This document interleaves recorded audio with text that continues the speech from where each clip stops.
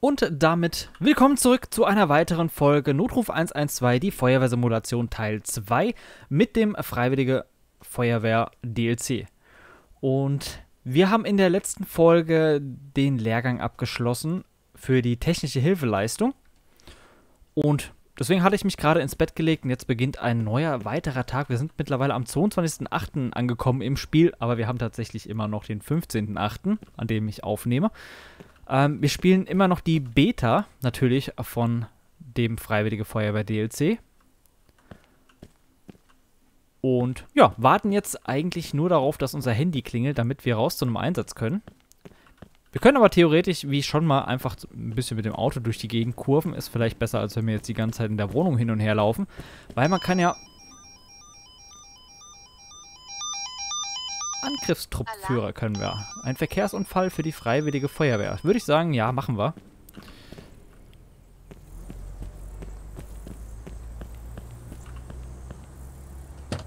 Wir sind ja schon mal in einer Folge, bin ich ein bisschen mit dem Auto durch die Gegend gekurvt, bis dann irgendein Einsatz reinkam, weil in der Wohnung kann man halt mittlerweile, oder, was heißt mittlerweile? Momentan wollte ich sagen. Momentan kann man in der Wohnung halt nicht wirklich viel machen. Das Einzige, was man in der Wohnung machen kann, ist sich ins Bett legen. Da wäre es halt noch cool, wenn man irgendwelche Beschäftigungsmöglichkeiten bekommen könnte. Wenn es nur ist, aufs Sofa setzen und irgendwelche blöden Videos angucken oder, keine Ahnung, YouTube-Videos angucken, was weiß ich, über den Fernseher. Irgendwas, was einen beschäftigt oder irgendwelche blöden Minigames reingebaut. Irgend sowas in der Art, damit man ein bisschen Beschäftigung hat. Bis dann irgendwann ein Einsatz kommt. Okay, die bleiben immer stehen, die sind nett. Die sind genauso wie im Bus-Simulator. Da bleiben die Fahrzeuge auch immer stehen, wenn man kommt.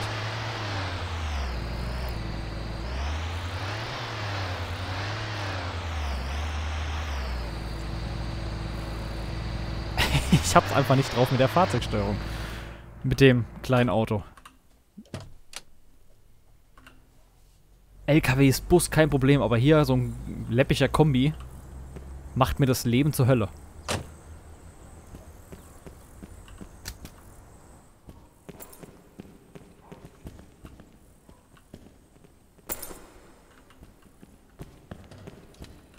Wo ist mein Platz? Da vorne ist mein Platz. Alles klar.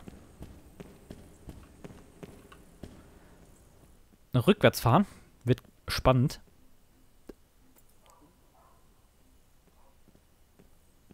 Na, wo bleibst du denn, Kollege? Oder Kollegin? Kollegin.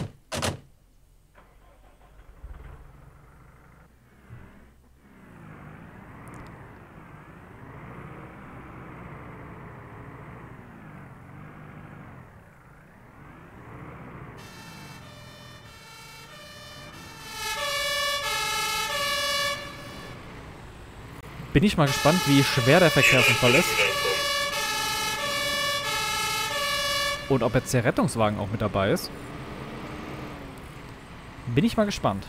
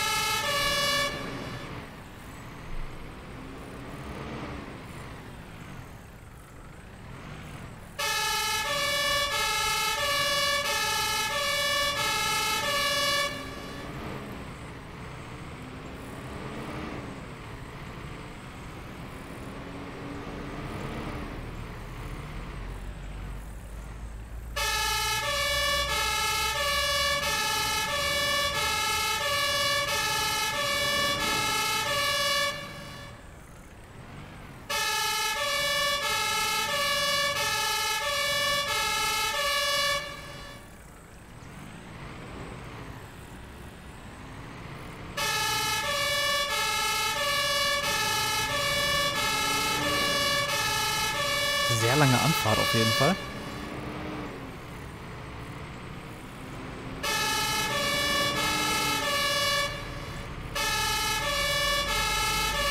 Oh, Crash. Ein Unfall. Die spawnt. Ist nichts passiert. War schon vorher kaputt. Ach ja. War es eine lange Anfahrt.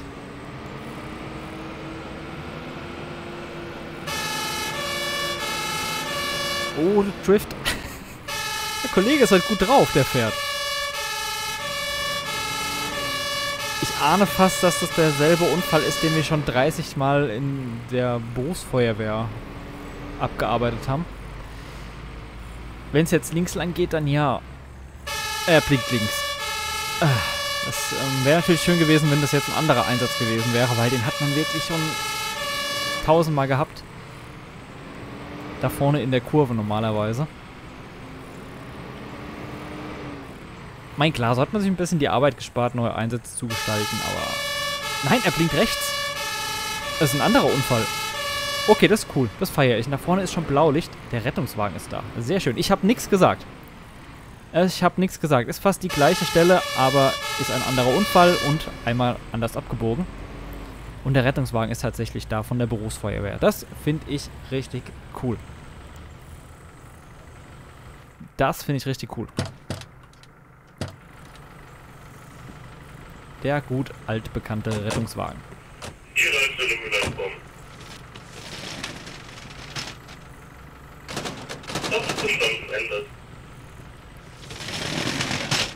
Ja, der Funk ist noch nicht so hundertprozentig vertont, weil da kam den Entwickler Corona dazwischen. Und der Rettungswagen macht sich auch startklar. Ich war hier hinten noch nie, aber es ist eigentlich auch eine coole Stelle für technische Hilfeleistung.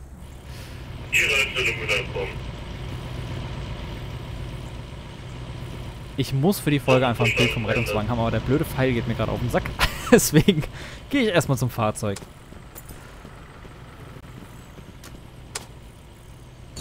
Ich habe die ehrenvolle Aufgabe, den Hydraulikspreizer hier hinzulegen. Und ihn nicht zu benutzen wahrscheinlich. Darf ich jetzt schnell mal ein Bild vom Rettungswagen machen? Ihr macht das schon. Bin ich mir ganz sicher. So, ich denke mal, da ist was Cooles dabei. Oder kriege ich noch das Feuerwehrfahrzeug da ein bisschen mit drauf? Wahrscheinlich nicht.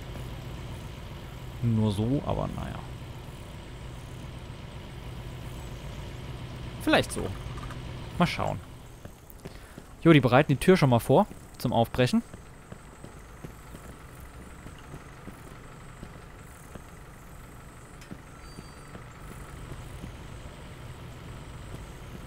Na, hast du den Kopf gestoßen. Sieht bös mitgenommen aus. Oh Gott, die Lippe sieht ja schmerzhaft aus. Au, au,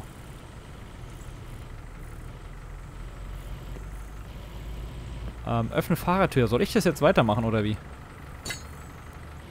Alles klar.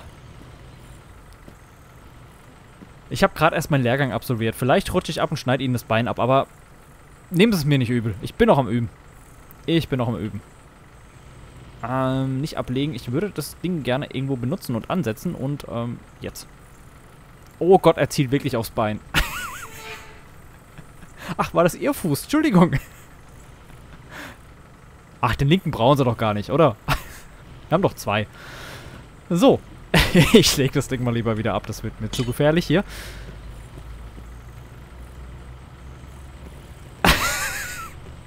Er kriegt sich schon nicht mal ein, weil ich einen Fuß abgeschnitten habe, oder wie? Ja, keine Ahnung.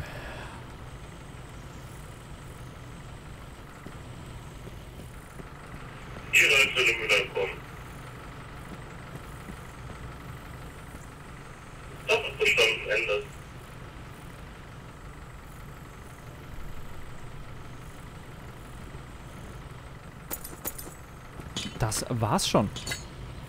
Was mich wundert, wir haben wieder nicht die Fahrbahn abgesichert.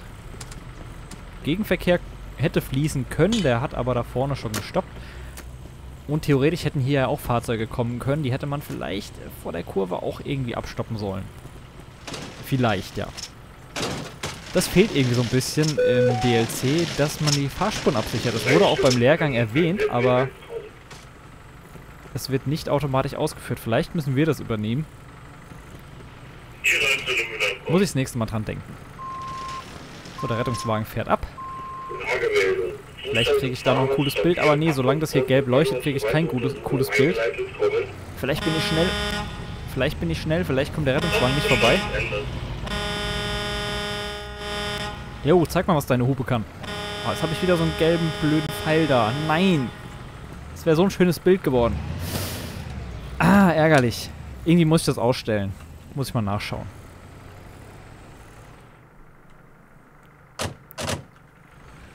Ab geht's nach Hause. Da wäre natürlich noch schön, wenn die Polizei jetzt gekommen wäre. Wegen dem Unfall. Plus, vielleicht kann man irgend so ein Feuerwehrfahrzeugmodell ein bisschen abwandeln und zack, man hat einen Abschleppwagen und dann könnte man den da auch noch rufen und das Fahrzeug wäre dann weg. Wäre natürlich schöner, dann würde man die Einsatzstelle ein bisschen sauber überlassen. Das hatte ich aber schon mal bei der Berufsfeuerwehr kritisiert. Und ich höre gerade den Rettungswagen irgendwo. Ja, da vorne blinkt's blau. Genau. Da vorne fährt er.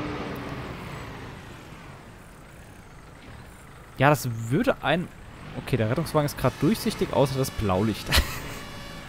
Ja, das würde halt so ein bisschen befriedigendes Gefühl geben, glaube ich, wenn man die Einsatzstelle wirklich sauber verlässt.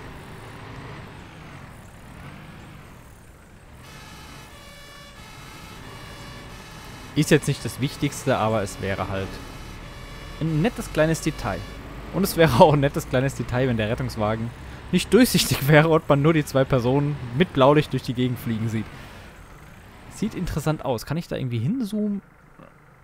Ah, jetzt sieht man ihn wieder. Jetzt nicht mehr. Jetzt nicht mehr. Jetzt wieder. Ja, jetzt nicht mehr. Schön.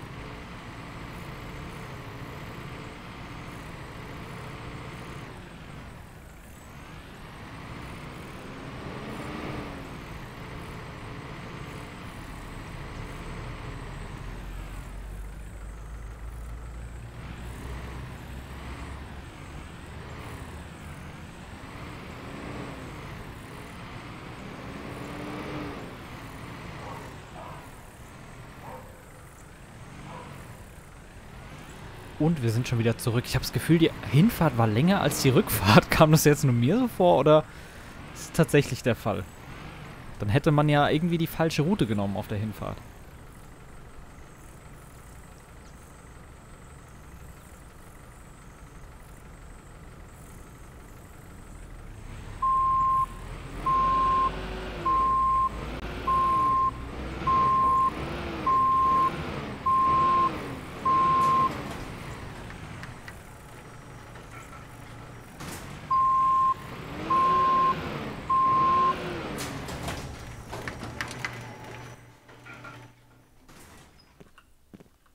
Wir sind tatsächlich wieder heile angekommen. Hatten nur auf der Hinfahrt einen kleinen Verkehrsunfall, aber da konnte ich ja nichts für. Ich bin ja nicht gefahren. Somit bin ich zufrieden mit der Folge. Ich denke mal, der Einsatz ist ganz gut verlaufen. Die Person hat nur äußerlich Verletzungen gehabt. Und ja, soweit alles so gut. Da kommt die Rückmeldung vom Rettungswagen.